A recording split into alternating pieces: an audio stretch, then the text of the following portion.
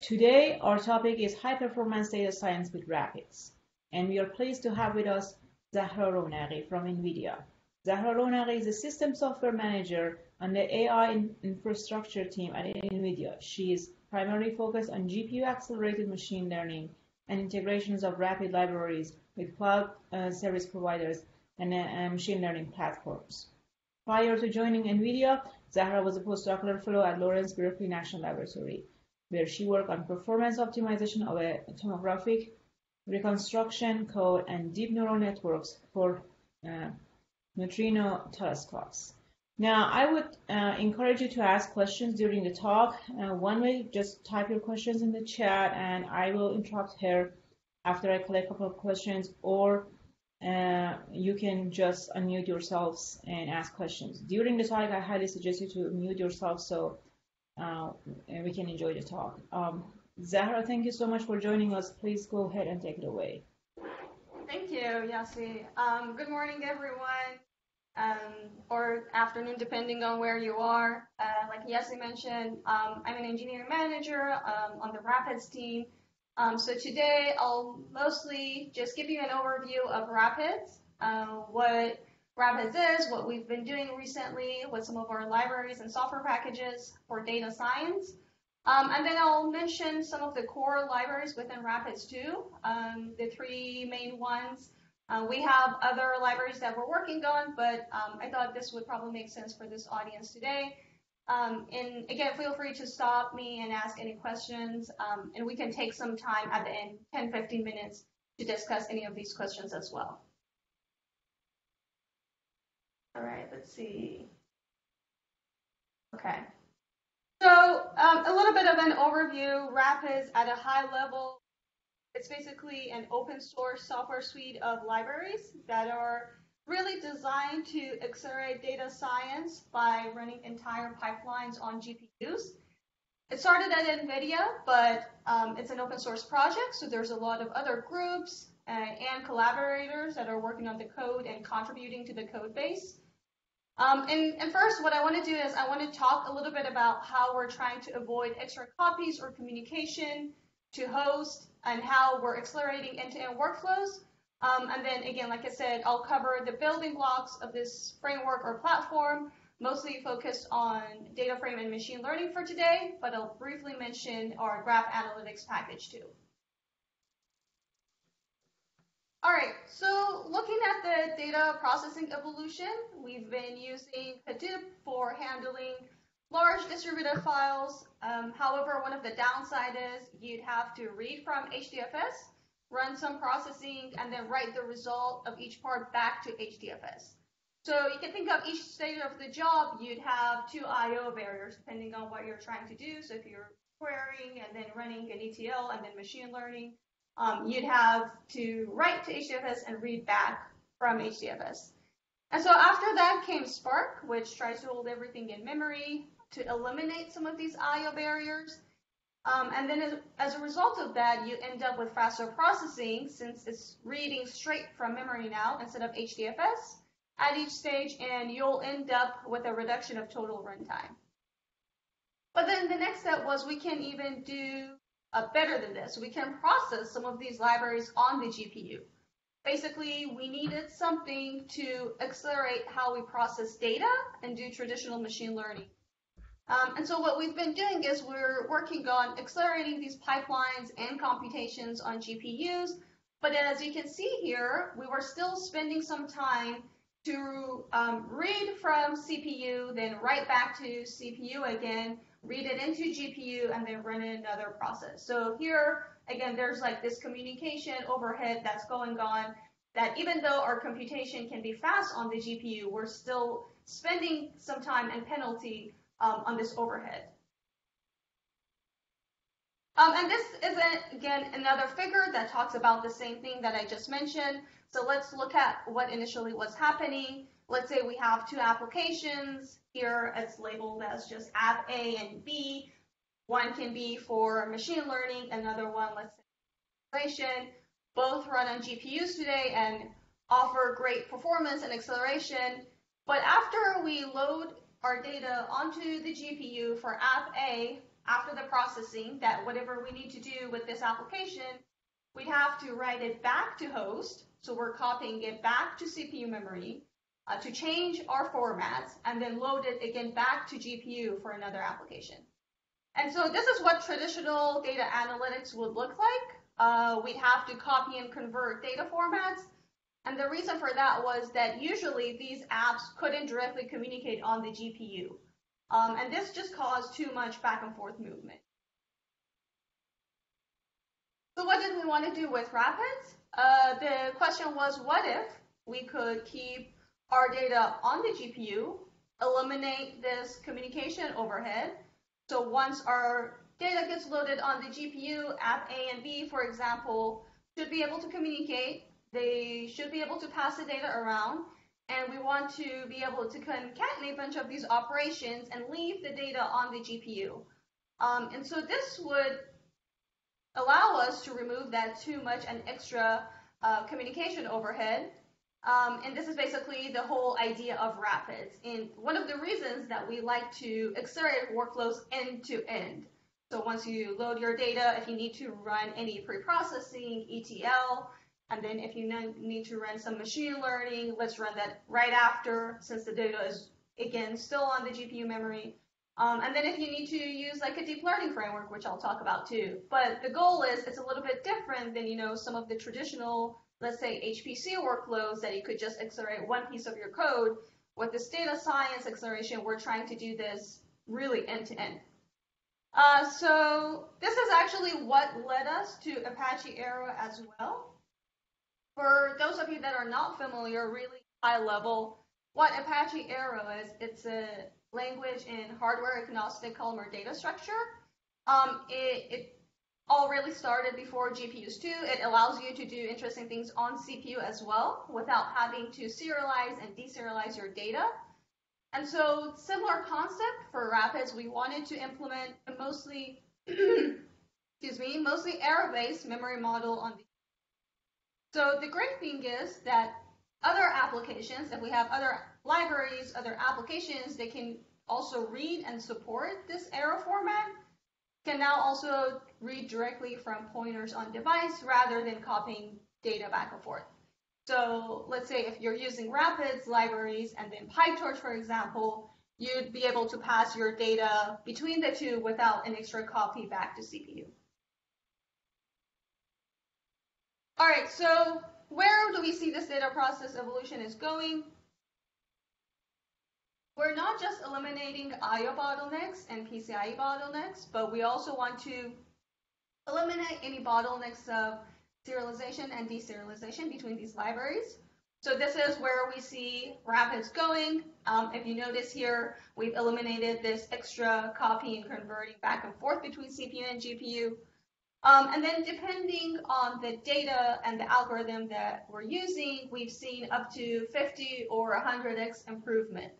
So I'll show you a couple of benchmarks too, but basically the whole idea is that GPUs have quite a few threads, they have high memory bandwidth. So if you do have applications that are able to use these common memory formats and pass references back and forth between the two APIs or many APIs that you're using, you can get huge performance improvement. All right, so before I show you the RAPIDS stack, let's look at what the traditional PyData ecosystem looks like. This might look familiar to you if you're already using pandas for data cleansing, exploration, analytics. Maybe you're using scikit-learn for machine learning, and then NetworkX for graph analytics. You might have heard of Dask too. If you have data larger than a CPU, and if you want to distribute your data across multiple CPUs and multiple nodes, Dask is a nice way to be able to do that. And so this is what the RAPIDS software stack looks like. So if you compare the two, looks very similar. Like I mentioned earlier, we built RAPIDS on top of Apache Arrow. So it's a bridge between all of this traditional big data and this new GPU accelerated platform.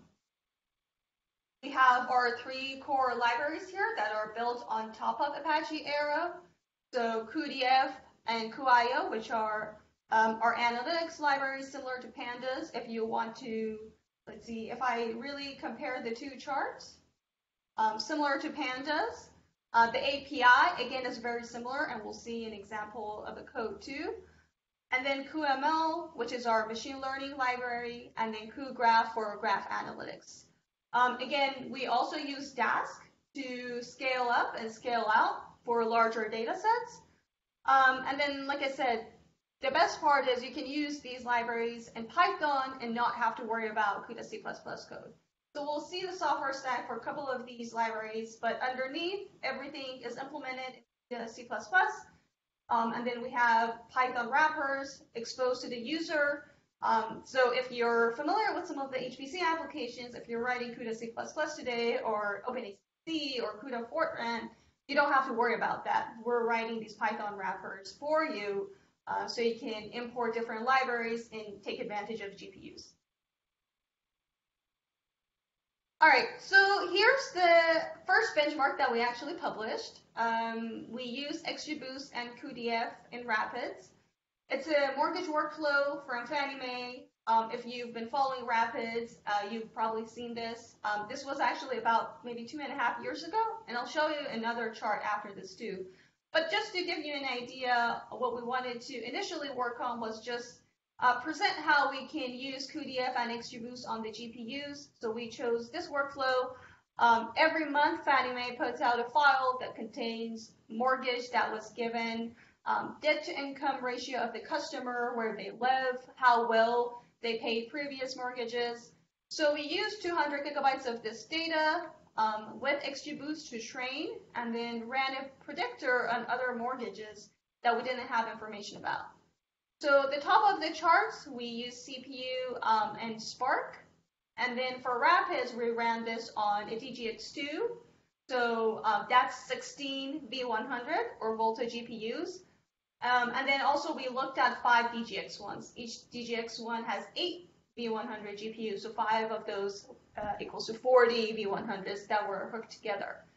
So if you look at this, at the end, so this is end to end. It took about 3 minutes. Well, it took about 3 minutes to train on the DGX2, and about half an hour on 100 CPU nodes.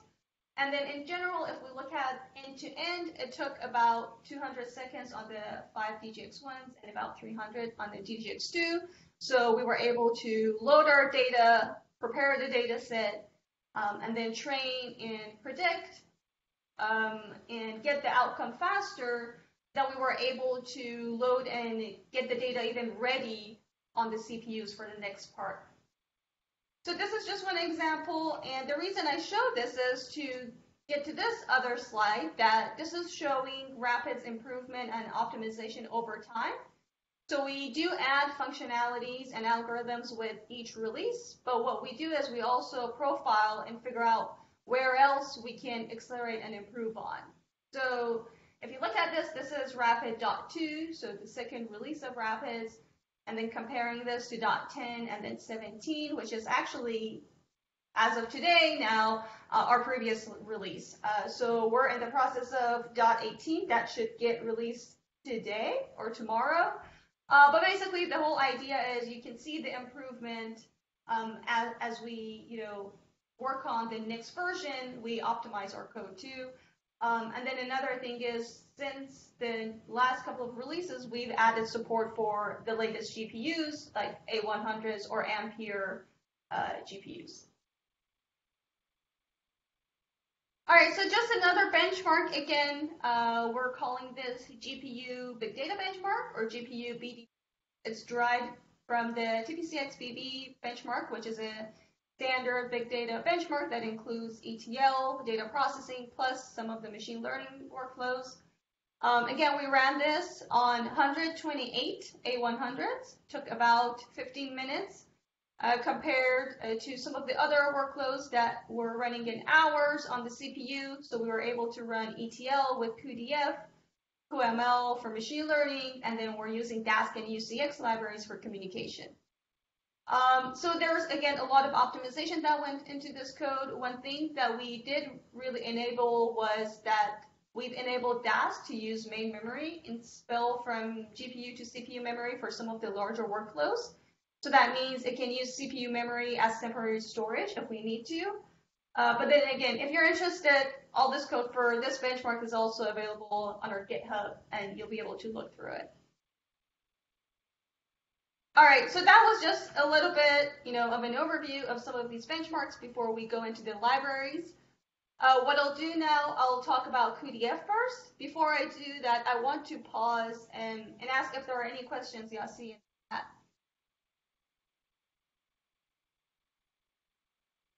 I don't actually see any questions in the chat. I would encourage the audience, if you guys have questions, please go ahead and you can unmute yourself at this time and ask.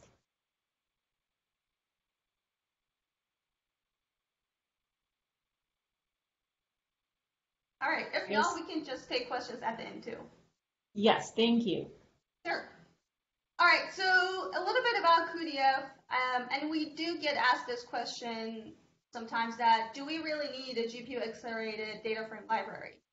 And the answer is yes. We've seen average data scientists and engineers spending about 80% of their time in ETL, feature engineering, as opposed to where they would want to spend the time, which is usually training these models, fine-tuning, optimizing them.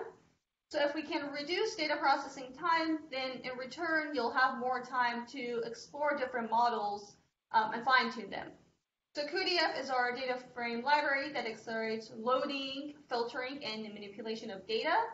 So again, we'll see part of this code, but if you're accustomed to importing libraries like pandas, this is pretty much the same. You can call functions that are, again, very similar, and it does have a pandas-like API. So looking a little bit at the software stack, so here we have the CUDA C++ implementation, which is called libcuDF. You can use that directly too if you're interested. But then on top of that, the Python bindings, which we're calling this cuDF, and it's the interface to C++ that mimics the pandas API. Anywhere that it doesn't, that's something that we're working on. And then at the top here, you'll see Dask cuDF, which I'll talk about too, but we use that to distribute larger data sets across nodes and GPUs. And then again, cuIO, which is actually part of cuDF, but I just wanted to point this out because we have some GPU accelerated readers and writers too for different file formats like CSV or Parquet. And this can also support different types of decompression. So let's say if you have a CSV file and it's gzip or BC2 or other formats, you can directly load it into GPU, decompress, and then start your ETL right away. And so this is just, again, shows a little bit when we added some of these readers and writers. So this number in front of them is RAPIDS release.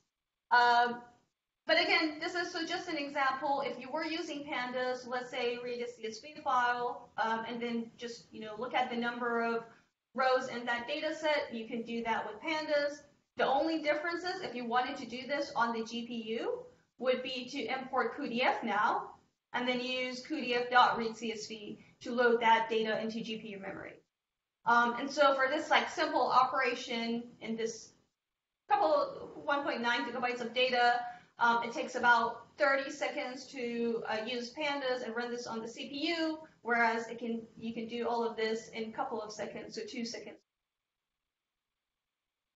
And then again, you might see a mention of GPU direct storage if you're familiar with it. If not, it's basically we call it GDS2. It's just another way to maximize your I/O throughput and reduce any I/O bottlenecks.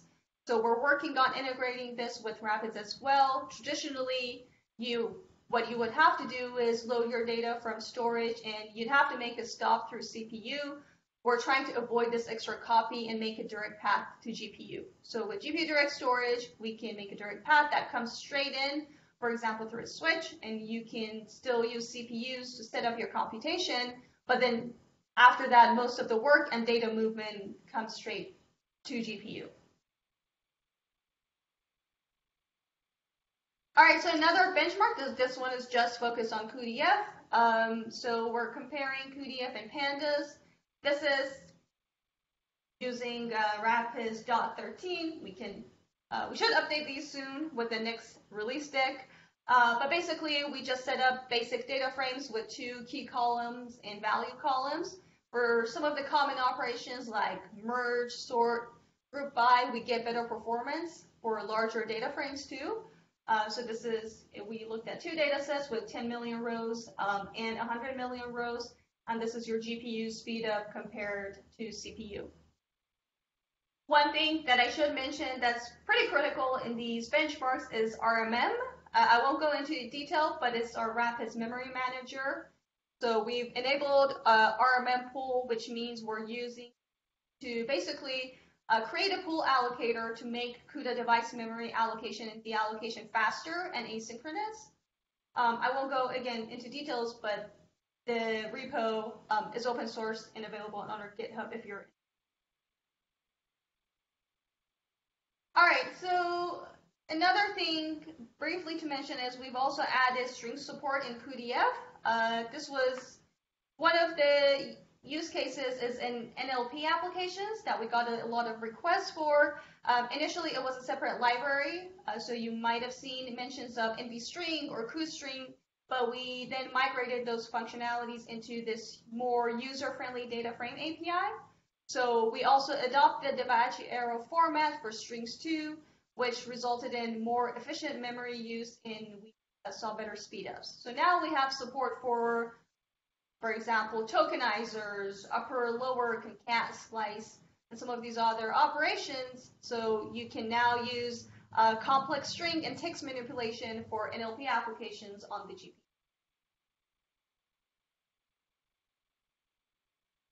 And finally, another thing related to cuDF, what we've been working on and aiming for in general for RAPIDS is really interoperability.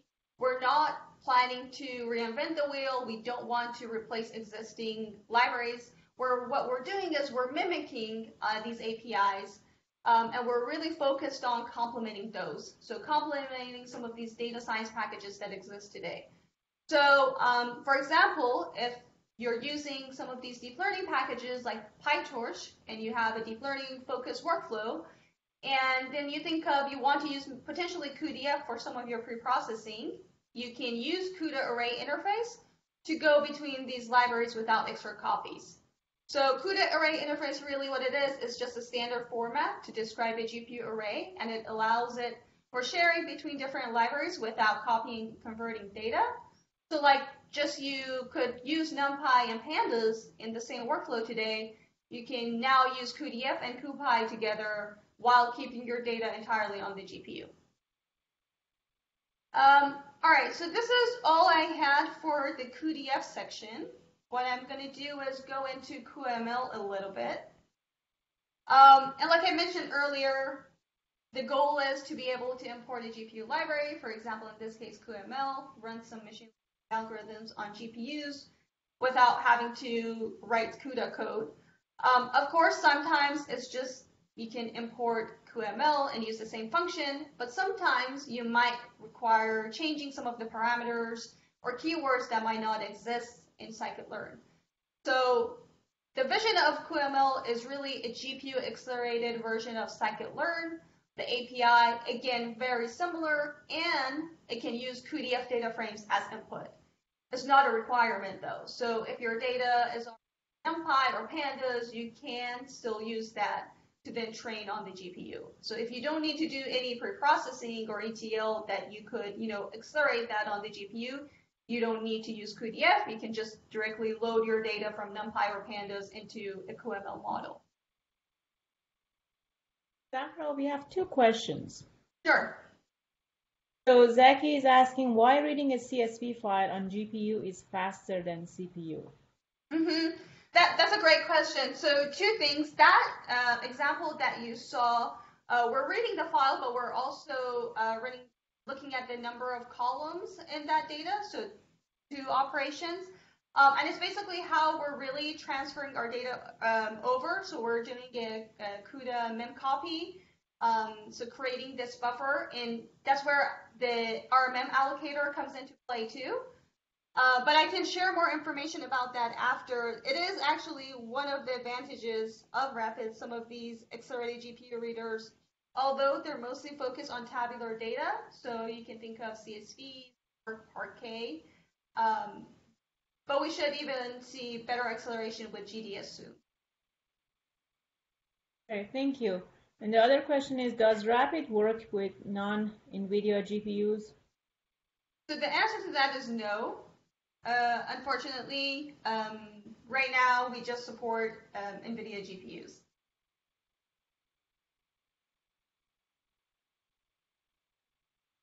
Thank you. Sure. Great questions. So following into the cuML software stack, looking at this similar, again, at the bottom, we have CUDA. Then the top layer that's exposed to the user, again, is Python. We have Python wrapping C and C++ connects to Python.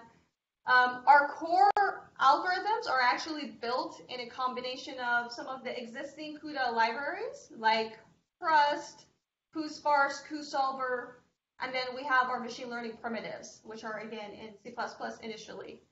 So these ML prims are actually the building blocks of basic operations that make bulk of machine learning. So you can think of core linear algebra, distance functions, matrix multiply, norm, transpose, things like that. One thing that we are working on is wrapping these primitives in Python as well. So if you can think of an algorithm that you want to work on, and if we haven't implemented yet, or if it's not even in our roadmap, then you would be able to use these building blocks and write another model based on that. And then, like I mentioned, all of this, of course, connects down back to CUDA. And we use Dask with cuML as well to distribute our data for training across multiple GPUs and multiple nodes. So this is just an example of a CPU-based clustering. Let's say we're using pandas and dbScan from scikit-learn, and you want to port this to GPUs. What you can do is just basically now import cuDF instead of pandas, and then cuML instead of scikit-learn, so you can import dbScan from cuML, let's say. So I will say, though, I agree that this is a simple example, but this is what we're working towards. A lot of our algorithms are as simply as importing cuML, but sometimes you might see a deviation in some of the examples. We might not fully support it yet, or sometimes additional parameters that we're adding for GPUs. One that I can think of is we have a parameter in one of our algorithms that you can define how much of the GPU memory. But usually they're very similar.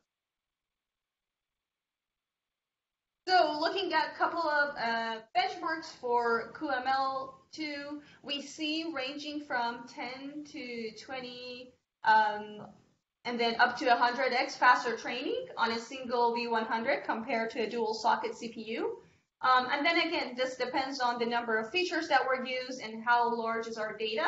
So again, for 1 million rows, 2 million, 4 million. Usually with larger data, we see better speed up and better performance. And the reason for that is that we're fully utilizing the GPU. So that's where we see more speed up comparing that to the dual CPU implementation. And then Forest Inference Library, or FIL, which we added that a couple of releases back, that can accelerate prediction for random forest and boosted decision trees.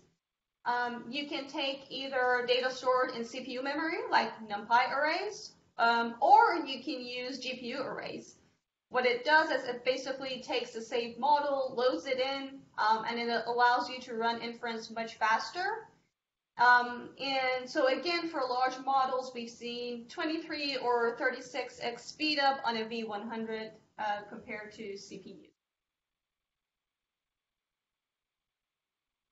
And then XGBoost, this is one thing that I mentioned about our benchmark initially too. It's actually the first algorithm that we released and published for multi-GPU and multi-node support. If you're familiar with it, you might have heard of it through DMLC. So that's actually where XGBoost on GPU was first developed. So what we're doing is we're really working closely with the XGBoost community. We work with them to add multi-GPU and multi-node support. And now what you can also do is if you install it from the main branch, you can load data from cuDF and cuPy. So initially we weren't able to do that. We'd have to load our data with pandas and then convert it to a GPU data frame. But right now with the most recent releases, you're able to just directly pass your cuDF data frame into XGBoost. And again, so we use Dask to scale up and scale out for larger data. The difference compared to cuML algorithms is what you need to do is just change one parameter to be able to run on the GPU. So this is GPU hist, is if you look at your parameters in XGBoost, on the CPU it's just hist, so you're using histograms, and then on the GPU you can modify that to use GPU hist, you'll be able to run on the GPUs. So a little bit different, you don't need to import a different library even, just need to change one parameter. What we've also done recently is we've integrated RAPIDS Memory Manager, so RMM, that I mentioned earlier. And what that will do is that can decrease memory size by 2/3. All right, so another part that we've been working on is hyperparameter optimization, or HPO, which is basically a search on the hyperparameter space to find the parameters for the best model or higher accuracy, depending on what you're looking for. So we're integrating with some of the hyperparameter optimization tools like Raytune, MLflow, Aptuna. For example, MLflow is really designed to snapshot your training code, metrics, and trained models. So then you can query these later and find the best model to deploy for production. So again, since all of these work with scikit-learn today, and cuML has a similar API, these generally just work out of the box. And so we've spent a little bit of time investigating these and then running some of these on the clouds as well. So you see an example of SageMaker, Azure ML, the Google AI platform. They have frameworks that are already implemented today to run HPO. And what we've been able to do is just change that backend instead of training on the CPU with scikit-learn to train on GPUs with cuML. So there's plenty of examples and video demos to run these as well on our website, so rapids.ai/HPO. And a benchmark that, again, we initially published was running this on Azure ML, for example. And we were able to train 25 times faster with 7x reduction in cost to run our HPO job on Azure. And so briefly, here's the table of the machine learning functions that are accelerated today. XGBoost at the top that I mentioned earlier. And then some of the other ones are linear regression, logistic regression, random forest, k-means, KNN. Most of these support multi-node and multi-GPU today as well. And so if there's anything that you see here that you're using today, great. You can take advantage of that. If there's something, other algorithms that you're using that are not in this table, feel free to go to our GitHub repo. You can submit a request or let us know. We would like to hear about those.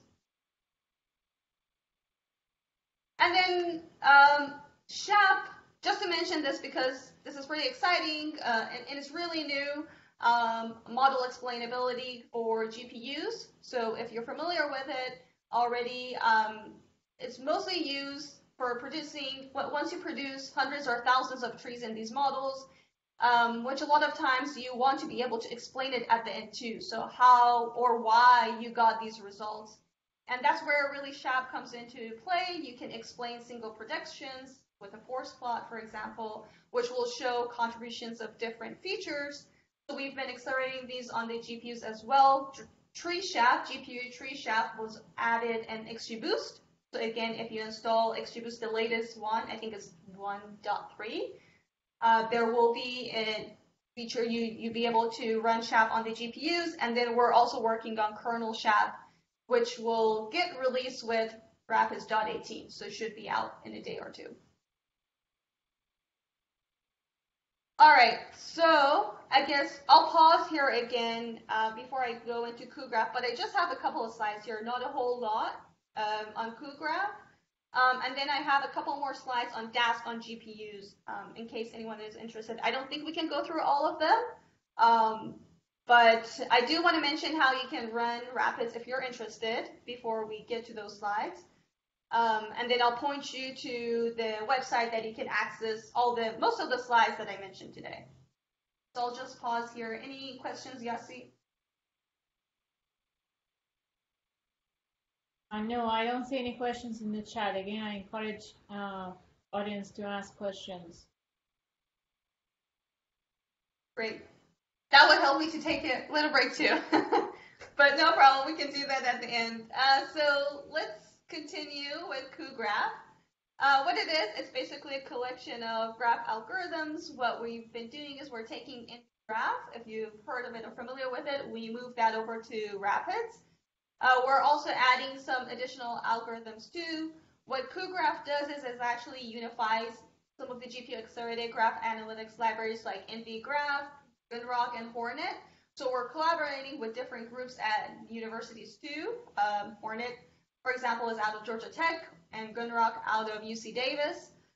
One interesting thing about graphs is that they're very dependent on interconnects too. So once you start spreading them out, it can slow down and decrease your overall performance. But in return, it's also a really good use case for NVLink, which is basically a high-speed GPU to GPU. So our initial benchmarks, we've been comparing with CPUs, and depending on the data size, we've seen up to 500x improvement by loading and processing graphs on the GPU. So using cuDF for data loading and pre-processing, and then cuGraph for graph analytics. And if you're familiar with Network X, the API should look familiar too. So again, similar idea with the APIs. I'll just skip this so we have time to get to some of the other slides. Again, another benchmark that we ran, PageRank, which is one of the popular graph algorithms to measure relative importance between links and connections.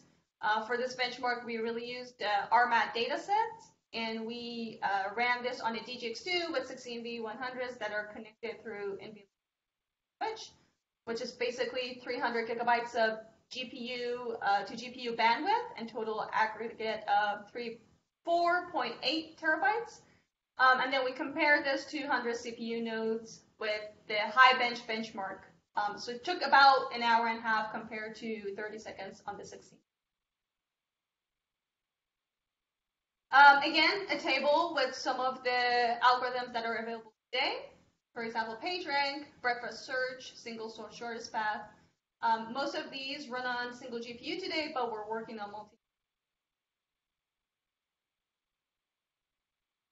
All right, so how can you use the software? How can you get the install Rapids? We have containers available on NGC or NVIDIA's, which is a container repository that we actually publish. So you can access the containers there. We also publish this on Docker Hub, so another place that you can download the Docker containers for bare metal. If you want to use Rapids through Conda, that's another way, and it's usually the easiest way to install it onto your machine. We also release nightly builds, so if you want to work on the latest development branch, that's usually, you can pull the nightlies. The good thing about that is if you're looking for a pull request, whether it got merged or not, and if you want to test it, you don't have to build from source, you can just pull the nightly. But again, all of this is also available on GitHub, so you can download it too and build from source if you want to. And so if you go to the website, which is rapids.ai, you'll see the interactive installation guide too, which I think is pretty cool. I use it too. You can choose, how the method that you want to install it. You can choose the release that you're looking for, whether you want to use stable or nightly. and then the packages that you want to install, whether you want to install all of Rapids or just some of the specific ones like cuDF, cuML. And then it'll just give you the command to copy and paste, and you'll be able to install it. Here's the GitHub link. So on GitHub, if you, again, go to Rapids AI, you'll be able to see all these repositories. Some of the additional ones that I didn't go through, cuSignal, cuSpatial. You'll see our Cloud ML examples repo on there as well. But again, because everything is open source, you'll be able to go through all the code. We do have notebook examples too. So if you want to look at some of these, that's usually a good way to get started. We have some multi-GPU examples, some multi-node examples too, with different data sets, use cases. There are a couple of prerequisites to run Rapids, either on bare metal or in a Docker container. What you would need is a Pascal GPU or newer, so Pascal, Volta, or Ampere. Right now with .17, you should be able to use CUDA 10.1, 10.2, and 11. Like I said, we'll release 18 soon, either today or tomorrow. So we're starting to support newer CUDA versions, potentially I think 11.2 soon. And once we do that, we deprecate the older ones. And then again, Ubuntu and CentOS version, Docker version if you're using Docker images. So this was just an example that we do collaborate with different groups and researchers. One group that we've been working with is at Oak Ridge National Lab. We're working to port some of their existing workflows and use cases that they're interested to run. Use one project that I don't have the time or the expertise to go into the details, but you can check that out. It was related to COVID-19 research. They presented it at supercomputing as well as one of the COVID-19 Gordon Bells. What they're doing is they're looking for the right chemical structure that binds to COVID-19 and this viral protein, and then figure out what will prevent the virus from attaching or replicating. So basically, they want to screen drug candidates. They need to screen billions of molecules. So they're using a software called Autodoc on the GPU, which will allow them really to evaluate these molecules about 200 times faster than CPU. And they're running this on all of Summit, which is around 27,000 V100s. So they're able to monitor more than 25,000 molecules per second.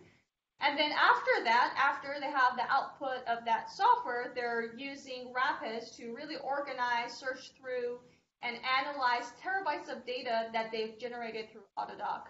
I should mention that they're actually using Blazing SQL, which is a SQL engine on GPUs built on top of Rapids, but underneath, again, is still Rapids and Dask.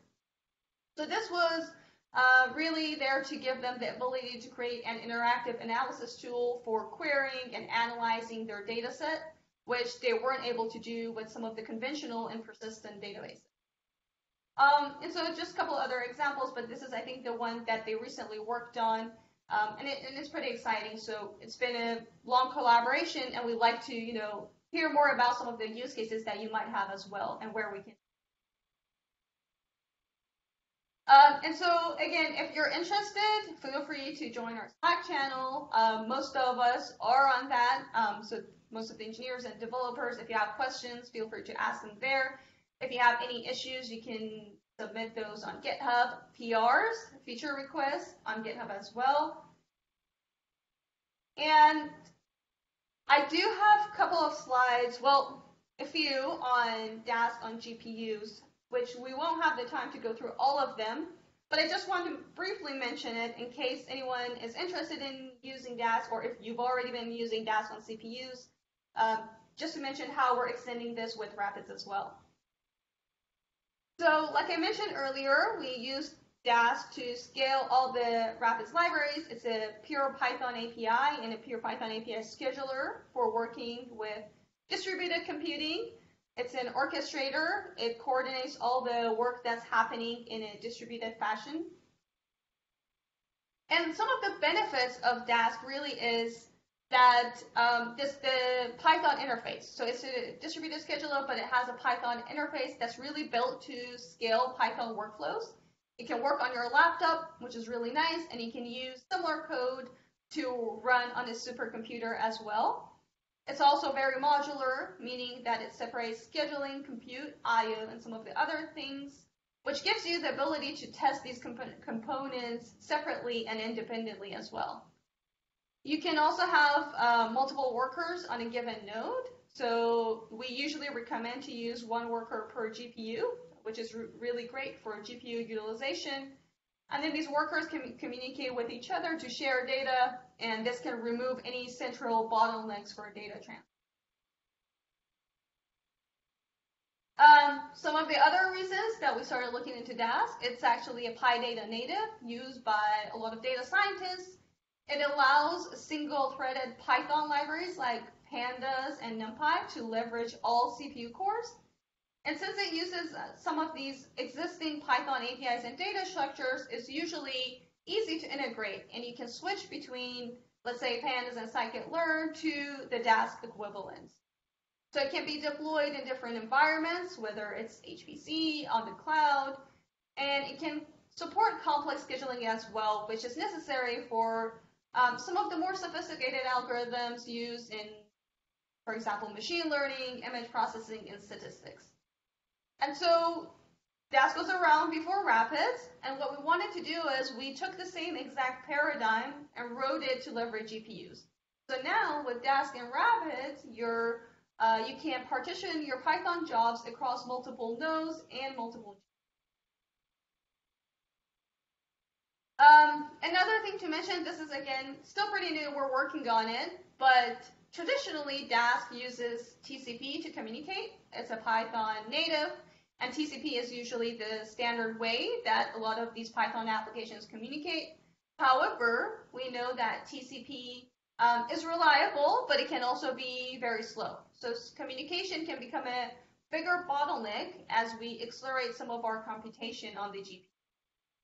So OpenUCX really is a project that provides a uniform MPI around some of these high-performance networking libraries like InfiniBand, some of the traditional networking protocols too, like TCP, shared memory, and then GPU-specific protocols like NVLink.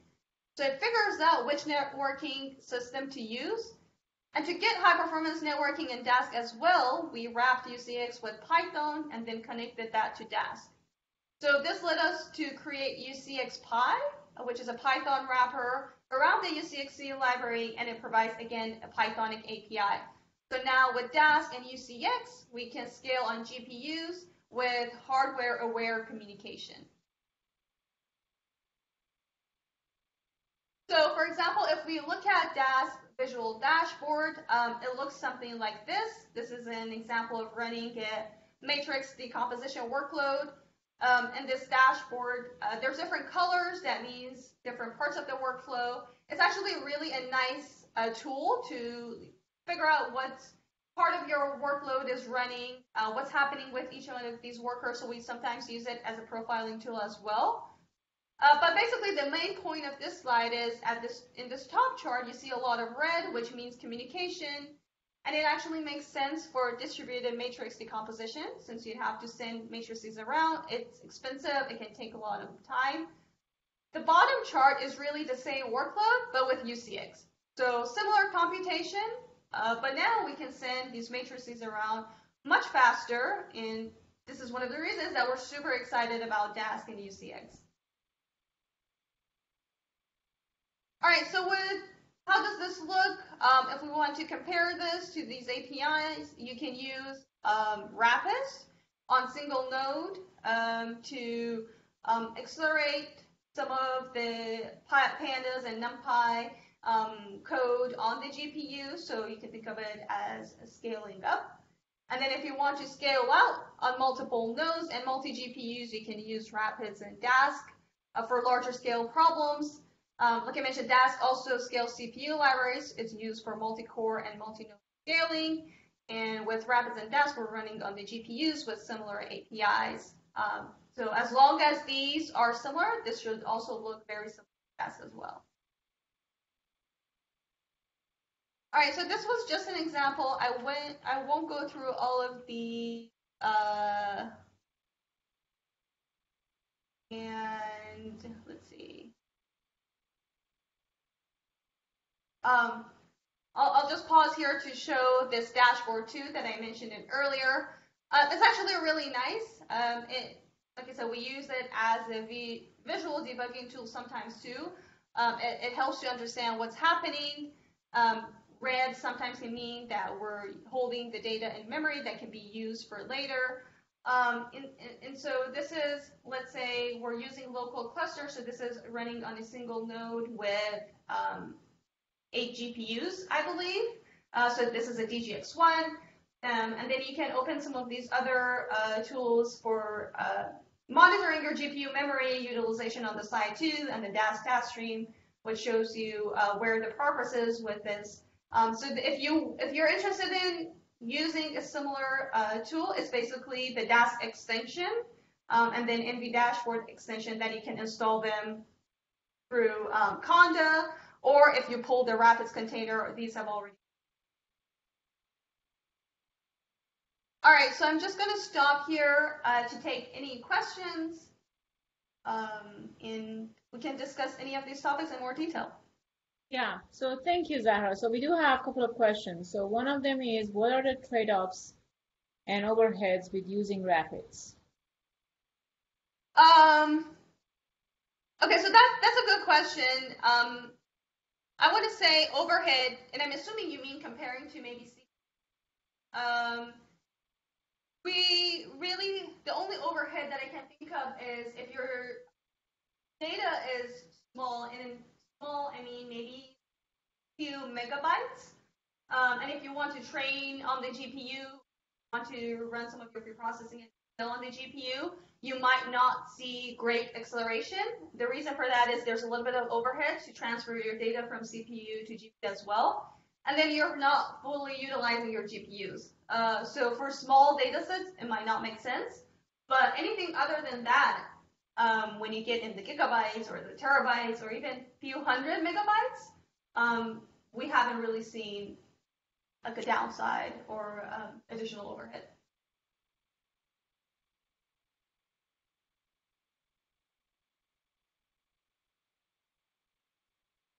Thanks. And the other questions I believe has already been answered, which is related to the availability of Rapids on Volta GPUs or any pass fault, which I think the answer was yes. The other thing that is just came in is, can Rapids be used for both OpenMP and OpenACC interfaces? That's a good question. We do not. Our implementations are all in C++. So, and it's usually for data science code that everyone is already using Python. So I don't think it can be applied to some of those codes. If you're using OpenACC or OpenMP, I'm assuming those can be traditional HPC applications.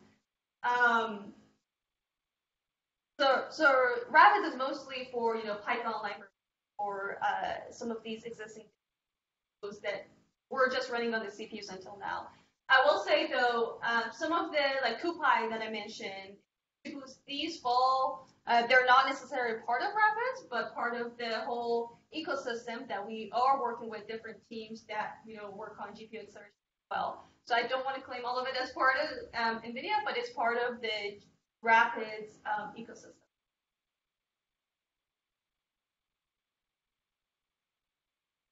Thank you. Are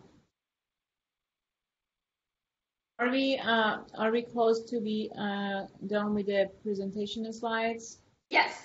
So that's the last slide that I have up. Okay. So obviously, I want to let all the audience know that we will share the slides with you. When Zahra shared them with me, I will send an email to everyone, and you can get the copy of the slides. I would like to encourage everyone, if you guys have questions, please go ahead and you can simply unmute yourself at this time and just ask the questions.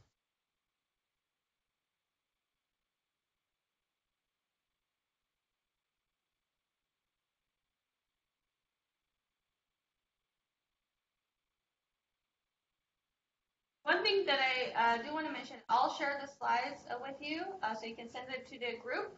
But it's also most of these and even more are available on our website as well, and we update it with each release.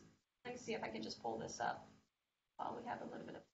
So maybe if you just share the link to the website, I can share that as There you well go. while I'm sharing the slides. That sounds good. Sorry, I joined a little late. Can you explain quickly how does the acceleration happen? I mean, what is, in a nutshell, what is the underlying mechanism of the acceleration? Yeah, so that's a great question. All of it is in cuDF underneath. So that's what we're doing to parallelize a lot of these algorithms and port some of this existing codes from CPU to GPU. Where this is different is that we're writing these Python wrappers that users that are familiar with Python, and if they don't want to write cuDF or not familiar with it at all, don't have to worry about it. But still, it's all GPU programming underneath still, so nothing has changed there.